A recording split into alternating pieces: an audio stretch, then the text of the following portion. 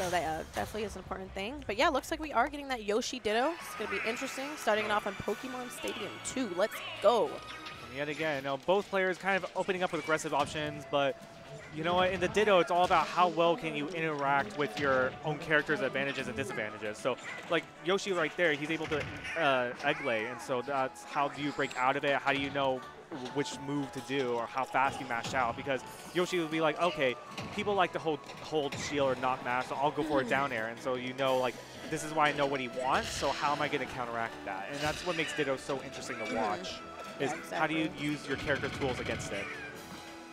I like how his nair hits from behind too. Yoshi's nair is that good that it hits. It has that big of a hitbox. That's actually crazy. Oh, yeah. I mean, Yoshi nair is probably like a top 3 nair in the game. Oh yeah, it's freaking fantastic.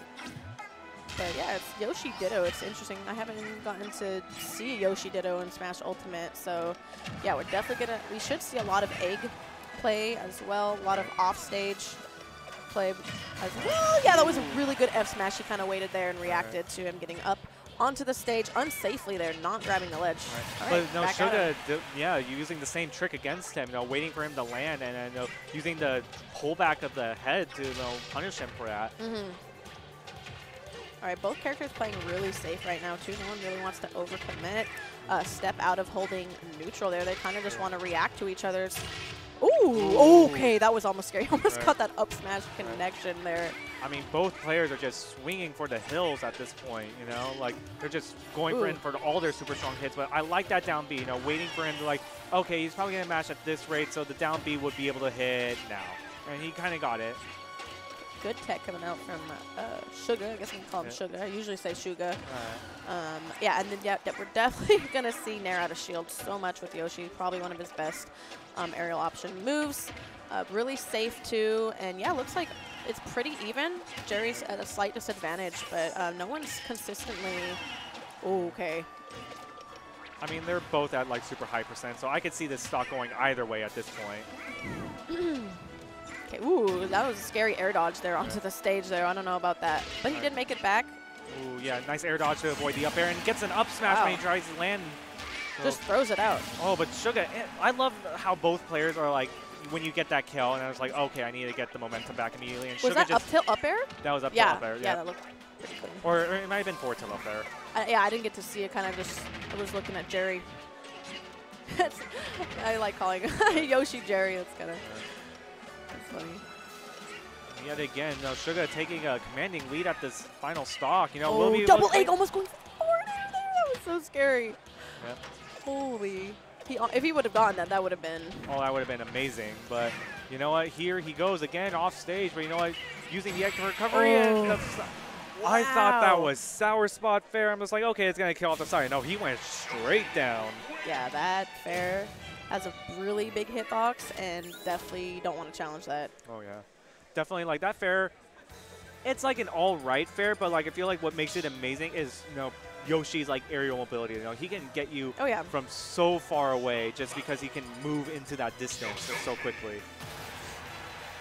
Yeah, I feel like Yoshi in general, too, like, he's kind of one of those awkward characters, so when we're seeing a Ditto, I feel like there's a lot of the same stuff going on. It's a little bit, like... All right, what's going on here? I don't know. It kind of just everything isn't really consistent. There's just a lot of back and forth is what we're seeing here. Right. And man, yeah, this is an explosive set actually. I wouldn't be surprised if we see a game 3 here. Ooh.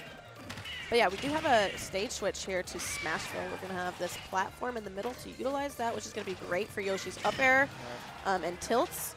It's going to be awesome. Ooh, catches that down air, and then yet again, how do you deal with the double jump? You know, that is Yoshi's like last line of defense. So if you can deal with that and punish him for it, that's how you're able to capitalize on winning the neutral. Ooh, okay, that triple egg to fair. I'm going to say Suga. But yeah, that was great. Oh my God, that is what we like to see. It's so important for Yoshi to be capitalizing off of those egg connections there. That's awesome. But yeah, back to even here. Here we go.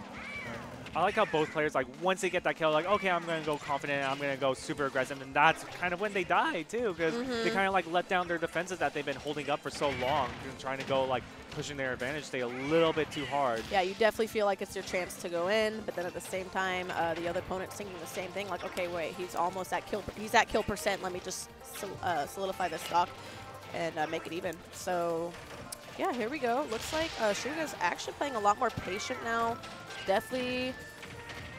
Okay, nice jab. I mean, both players are just kind of like in that like little spacing zone, like yeah. which I like is gonna Suga's hit. movement right now. It looks really good. I feel like Jerry is struggling a little bit here.